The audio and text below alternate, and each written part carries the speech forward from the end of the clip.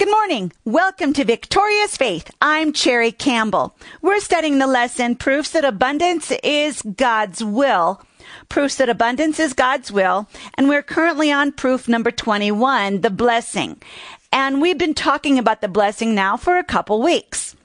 And if you've missed any of the programs, you can go to my website and my YouTube channel to listen to them online. You can go to my website at victoriousfaith.co, VICTORIOUS, victorious like a champion, faith, FAITH.CO like Colorado. And go to the Radio Broadcast Archives page. There you will see at the top the current series of teaching that we are doing. Click on the link. It will open up for you the page with the entire series on it. As far as the programs that we have currently posted, that is where you can go to see and listen to the recent radio broadcasts if you've missed any of them. Now, we are studying the blessing, and by definition, the blessing is the anointing or the power of God to multiply, be fruitful, and increase both numerically and financially, both numerically and financially. And we've been looking at, let's say, the history of the blessing, how the blessing went from one generation to another generation. And we saw that Adam was given the blessing in Genesis 1, verse 28. God blessed them and said to them, "Be fruitful and multiply." God blessed. So they were blessed. Adam and Eve were blessed in Genesis 1:28. Then in Genesis 3, they sinned. Their sin reversed the blessing and turned it into the curse. So in Genesis 3, the curse came. Then we see later in Genesis 9, God gave the blessing to Noah. God gave the blessing to Noah in Genesis 9. Actually, it was to Noah and his sons in Genesis 9:1. God blessed Noah and his sons. But we see that not all three of Noah's sons, his sons were Shem, Ham, and Japheth. And I am correcting, I had mispronounced Japheth. It is with the long A, Japheth. And Noah's three sons, not all three of them continued walking in the blessing.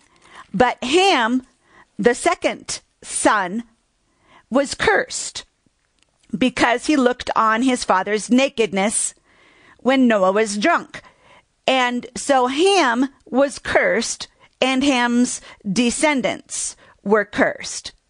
And in Genesis 9:26, Noah said to Shem, "Blessed be the Lord God, blessed be the Lord, the God of Shem. Blessed be the Lord, the God of Shem. May Canaan be the slave of Shem." Now, Canaan was Ham's son. And verse 27, "May God extend the territory of Japheth. And may Japheth live in the tents of Shem. And may Canaan be his slave." Notice that Japheth actually was to share in Shem's blessing. May Japheth live in the tents of Shem. In other words, may Japheth be blessed in Shem's blessing. So the blessing was directly given to Shem by Noah. From father to son, Noah to Shem. And Ham was cursed and his descendants. Japheth would be blessed in the tents of Shem, or you could say in the blessing of Shem. So Japheth would be blessed through Shem's blessing. But we see the blessing directly given father to son from Noah to Shem.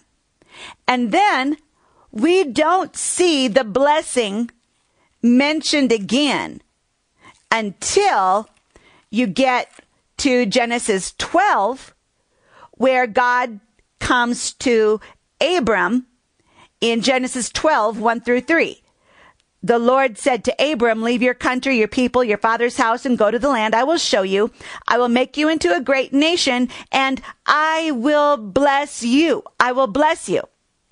I will make your name great, and you will be a blessing. I will bless those who bless you. Whoever curses you, I will curse. And all peoples on earth will be blessed through you. And we've said in the last 2 weeks, it was always God's intention for all people on earth to be blessed.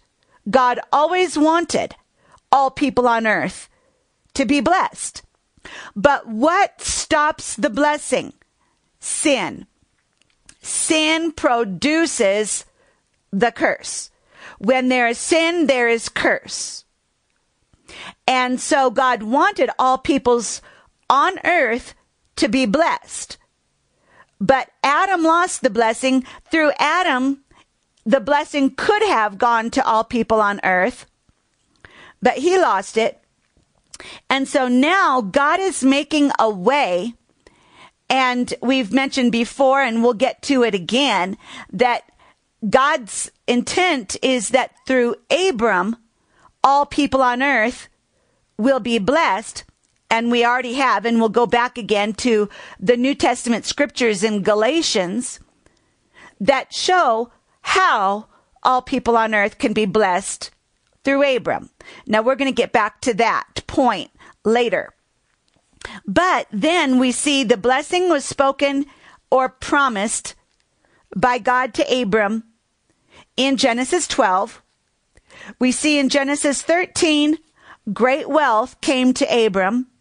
And as we've said before, it is supernatural. It is not natural ability to multiply and increase. It is beyond what's natural. It is beyond what man can do himself, because that's what the anointing is. The anointing is power to do what you cannot do in natural ability. It's where God's supernatural ability comes on human beings, on people, to do what natural ability cannot do. It takes you beyond natural ability and gets you into God's supernatural ability. So the blessing is supernatural power and ability to get wealthy and be great, both numerically and financially, to multiply numerically and financially. Then in Genesis 14, we see in verse 18, Genesis 14:18, then Melchizedek, king of Salem, brought out bread and wine. He was priest of God Most High. And he blessed Abram, saying, blessed be Abram by God Most High, creator of heaven and earth, and blessed be God Most High, who delivered your enemies into your hand. Then Abram gave him 1/10 of everything. And we've been talking about these verses for the last few days. And notice again how closely that sounds, the blessing that Melchizedek spoke to Abram, how similar it sounds to the blessing Noah spoke to Shem. Noah said to Shem in Genesis 9:26, blessed be the Lord, the God of Shem. Now that was actually blessing Shem. Shem was blessed in that statement, blessed be the Lord, the God of Shem. In other words, Shem is the one chosen to be blessed by the Lord, and for the Lord to be the God of Shem. In other words, for Shem to take up and carry the covenant and blessing, the God of Shem. You see, it's just like the God of Abraham, the God of Isaac, and the God of Jacob. It's a covenant relationship. Just like the God of Abraham, the God of Isaac, and the God of Jacob identify covenant relationship between God and Abraham, Isaac, and Jacob. We see here the God of Shem. The God of Shem. What does that mean? Covenant relationship. Shem was going to be in covenant with God. God would have his covenant with Shem. And therefore, Shem would be blessed with the covenant. Notice again and again and again, covenant and blessing, they are hand in hand, always in Scripture. The covenant and the blessing, they go hand in hand. You get the covenant, what do you get? You get the blessing.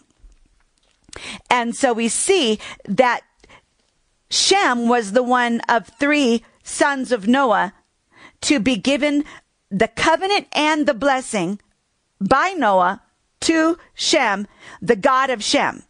Covenant relationship, the God of Shem, showing that God was in covenant with Shem. And the next person you see with the title, the God of, was Abraham, the God of Abraham. The God of Abraham, and then the God of Isaac, and then the God of Jacob. And notice how similar they are. Blessed be the Lord, the God of Shem. And when Melchizedek spoke to Abram, blessed be Abram by God Most High, creator of heaven and earth, and blessed be God Most High. Now, yesterday at the close of the program, I made a statement, which I had said also last week, that in the oral tradition of the Jews, Melchizedek is Shem. Shem was Melchizedek. Now, again, let me review, if you missed those programs, we do not take the oral tradition as scripture. For us, it was not canonized. However, there is a lot of truth in it, and the oral tradition is what was spoken by Moses to Israel that did not get written down. When we read the books of Leviticus and Numbers and Deuteronomy, particularly Leviticus and Deuteronomy, we see the law that was written down. But Moses said actually a lot more. Moses said a lot more than what was written. And so what was spoken by Moses and not written is what became for the Jews the oral tradition. Now later, when the Jews were going to be scattered among the nations, they were being taken into captivity, the Jewish scribes and leaders did write down the oral tradition so that it would not be lost.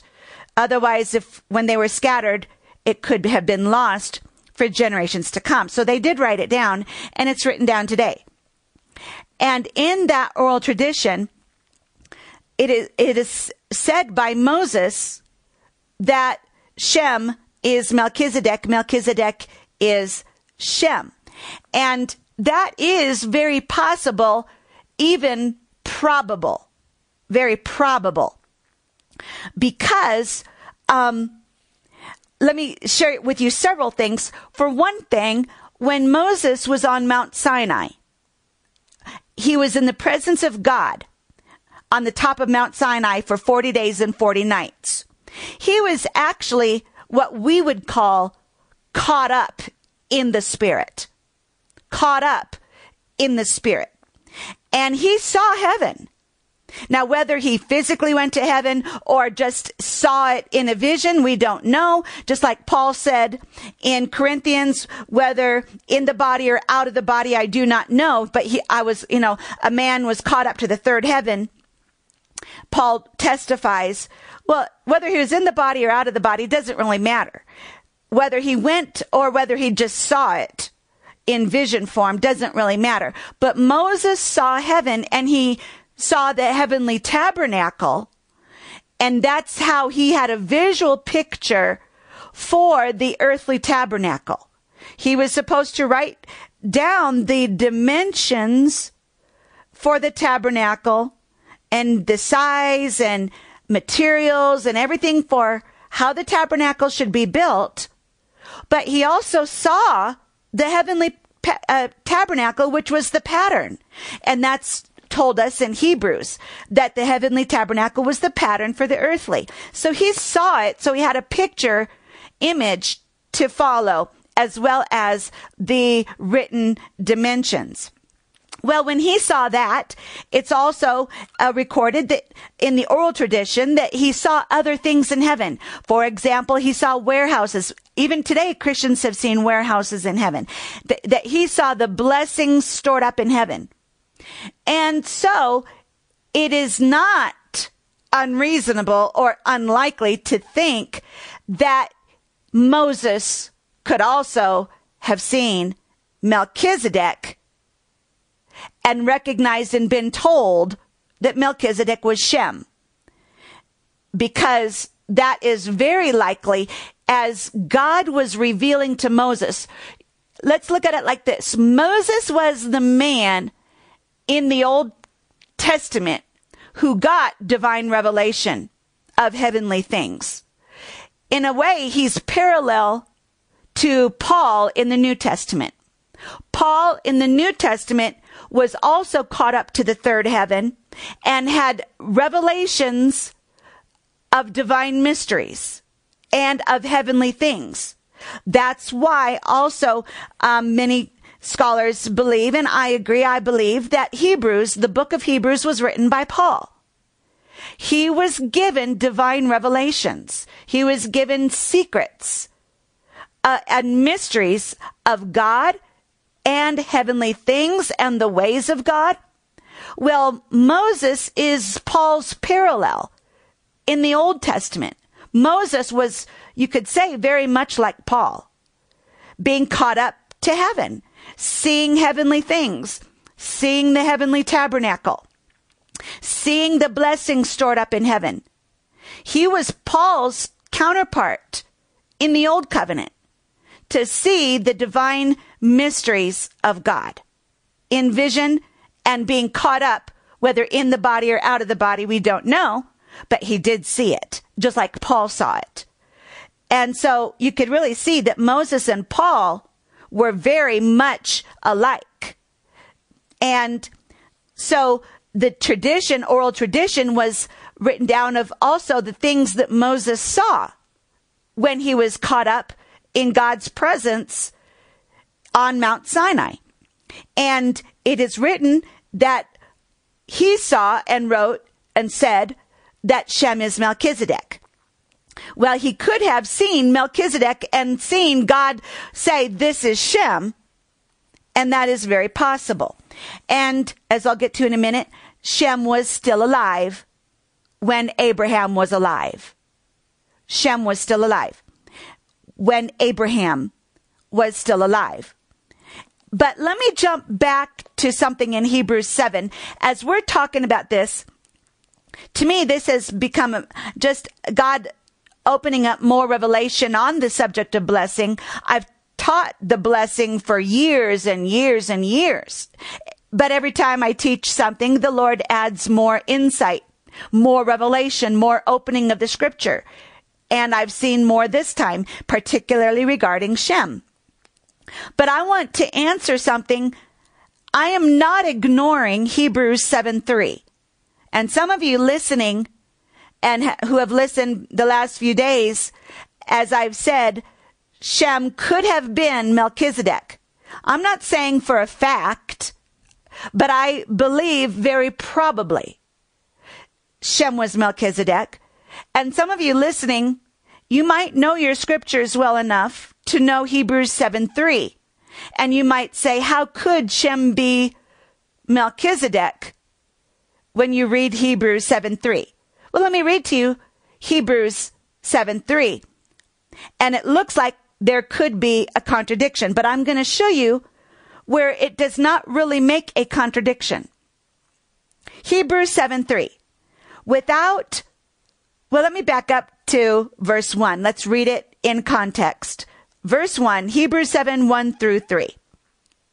This Melchizedek was king of Salem and priest of God Most High.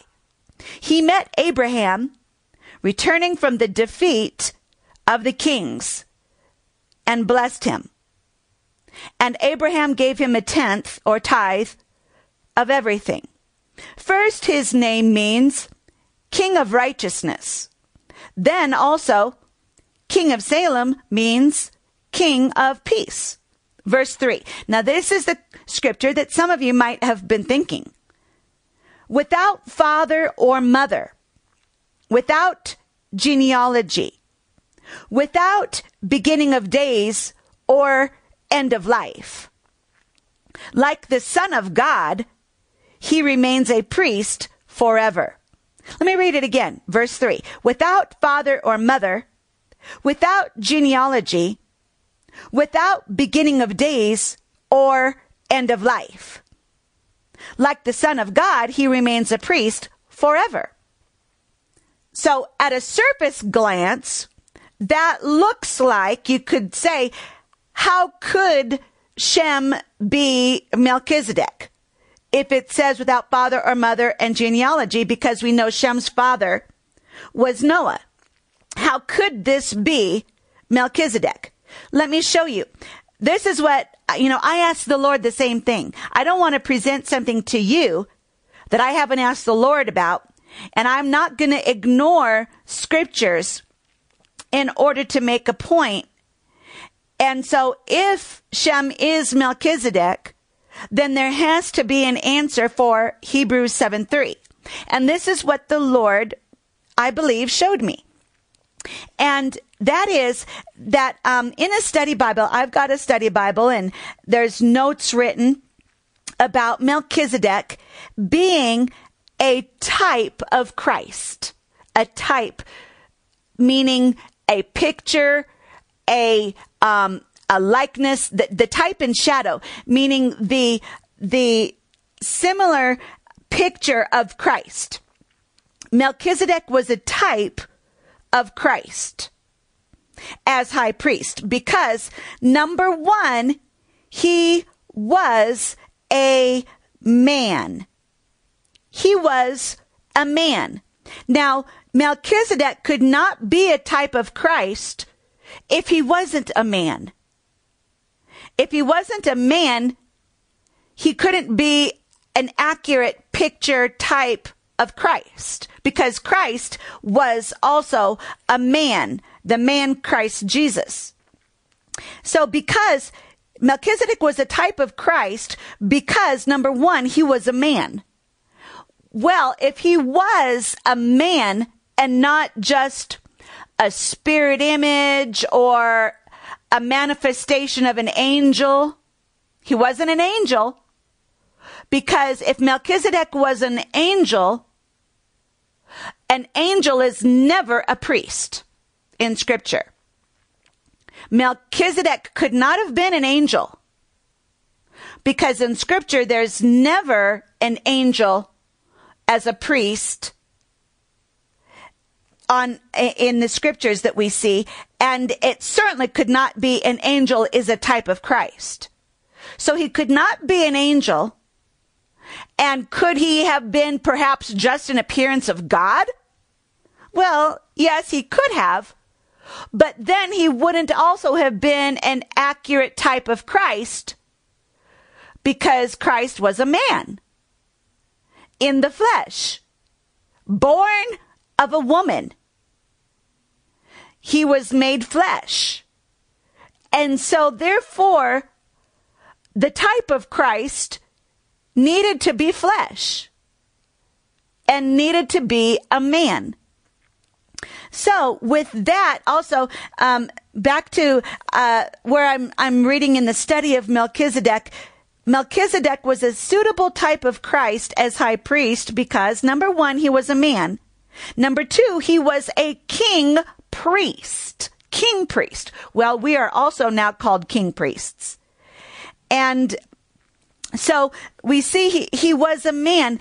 So how could Hebrews 7:3 be correct if Melchizedek is Shem? And this is what the Lord showed me. Melchizedek had to be a man in order to be an accurate type of Christ as king priest. However, Melchizedek was not revealed to Abram, as probably Abram did not know, even possibly Abram did not know who Melchizedek was, except he appeared to bring the covenant and the blessing. Now, without father or mother, what is that? It's Melchizedek. We never see the name Melchizedek before or after Genesis chapter 14. We never see the name Melchizedek before or after Genesis 14. The name Melchizedek only, the appearance, let me say, of Melchizedek is only once in history. Melchizedek is only recorded to have appeared once in history, and that was in Genesis 14. So as Melchizedek does not have father or mother or genealogy because his appearance was once. And it doesn't show where Melchizedek came from or where Melchizedek went after he blessed Abram. But as Shem, the man, that would be different. Yes, we know Shem, the man, had a father, Noah, and had genealogy. So anyway, that's what the Lord showed me regarding Hebrews 7:3, without father or mother or genealogy. Melchizedek, the name and the appearance of Melchizedek, king priest, is only once, with no recorded where he came from before that or where he went after that. You never saw him before that. You never saw him again after that. That's why Hebrews 7:3 says he's without father or mother. But that does not mean he could not be Shem. Well, we're going to pick this up right here again tomorrow. And remember, God loves you. You're blessed and highly favored by the Lord.